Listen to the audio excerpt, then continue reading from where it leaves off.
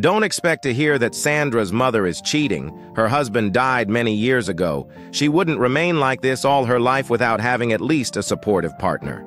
Sandra is getting all torn up over the whole thing here. Maybe for the fact that she's beginning to fall for him, or because her mother brought her sugar baby to her house. Sandra finally arrived to work after many days. Her lover boy was very happy to see him. As it stands, Kazim wouldn't mind going home again. He just wants to keep gazing at his crush all day long. Remember, Fola promised his friend Tokunbo for a dinner. Not only that, he also invited Sandra for reasons best known to him. Perhaps he wanted to hook them up as a good guy that he is, but Tokunbo was beginning to see this as a setup now. He was right when Kemi appeared. Kemi is Tokunbo's girlfriend, but he didn't let her know he was back from the States because of her crazy attitude and he needed space. She had already started acting up and demanded an explanation from Tokunbo. Fola acted so immature here, Sandra angrily stood up and walked away. This shouldn't have been the best way for him to get revenge, but come to think of it, why did Kemi accept Fola's dinner invitation if she had no intentions as well? Fola had to stop Sandra so they could talk, but he already messed things up. He even blamed her for his every action. Fola worsened the situation out of frustration again to have made a disparagement about her to the extent that he called her a dog who opens her leg for every man. This really hurt Sandra because she never knew she had been dating a callowness. Tokunbo wouldn't even want to spend a minute with Kemi. He came out to find poor Sandra, looking helpless. Was she really waiting for Tokunbo, who was with his girlfriend, even if they were having their own issues? Ladies just have better ways of shooting their shots. June can't hold on any longer. Everyone, including Jalzi, can go to hell regardless of what they would say about her next move. She wants to have the photo shoot with Femi. She needs the popularity more than anyone else could think of. Tokunbo, being that nice guy, brought Sandra home. They should give each other a chance now. I guess he is the kind of caring man she has always wished for. Sandra was so tired the previous night to undress herself, talk more of, to drag herself inside the bedroom. She woke up to strange sounds, only to find her mother with her baby boy still in her house. Her mother saw the young man who came to drop her off last night. At least she's relieved to find her daughter in the arms of a good-looking man. Sandra wouldn't be happy to find her mother's sugar boy staring at her one more minute in her house. Let's not forget Mr. Shigun. They both had on several occasions gone out together, but he has never made any sexual advances to Sandra. What then are his intentions? Sandra still isn't convinced about what he wanted from her. He called his secretary to ease the tension. His secretary attested to the fact that she was selling by the roadside when Shigun helped her without asking her for anything.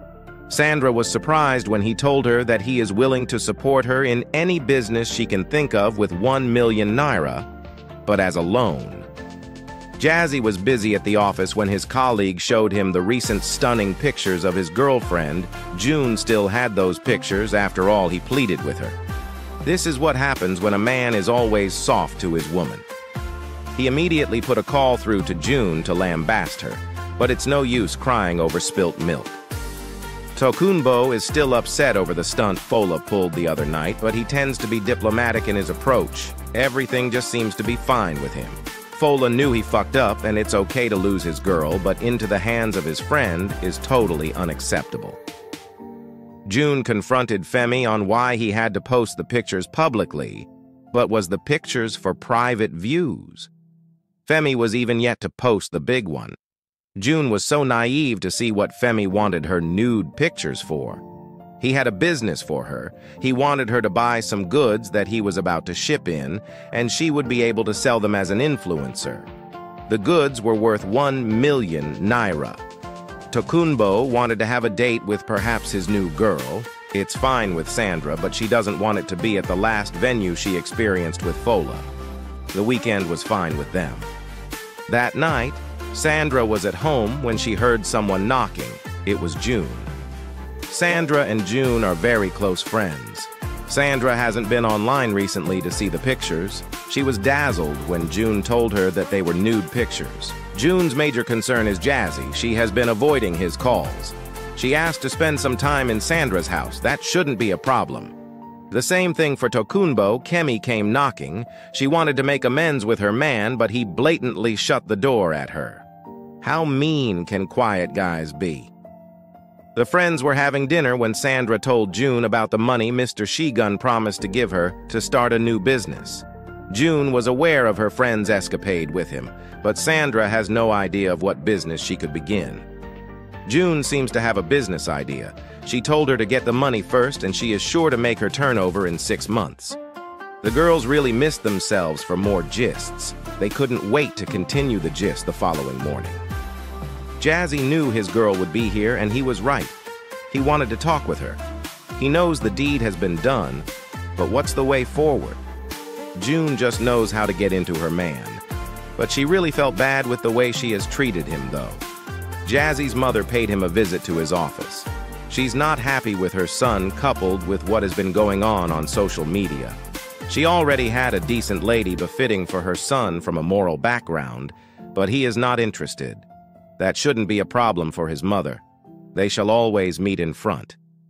Sandra had already told Kazim she has a date over the weekend. She asked him to accompany her to the boutique to get a nice dress, which the poor boy obliged. Sandra wanted to know why Kazim doesn't have a girlfriend. She doesn't mind getting one for him. They laughed at it while she went to try the new dresses on herself. This was when Kazim knew that he had been beating a dead horse. June called Femi to let him know that she has the money. But what seems funny is that she doesn't even know what business Femi has for her. Tonight seems so special to Sandra that she had to hire a makeup artist to help spice it up. She was about to leave the house when she saw Fola right in front waiting for her. Fola suspected foul play when Tokunbo left the office as earlier than expected, which was very unusual of him. This young man already had his plans on ruining Sandra's date. But will he succeed? Thanks for watching. Please comment your thoughts and also like and share this video for more super amazing videos that we are bringing to you. And if you're watching from our YouTube channel, you can also subscribe and turn on your notification for more. Thank you.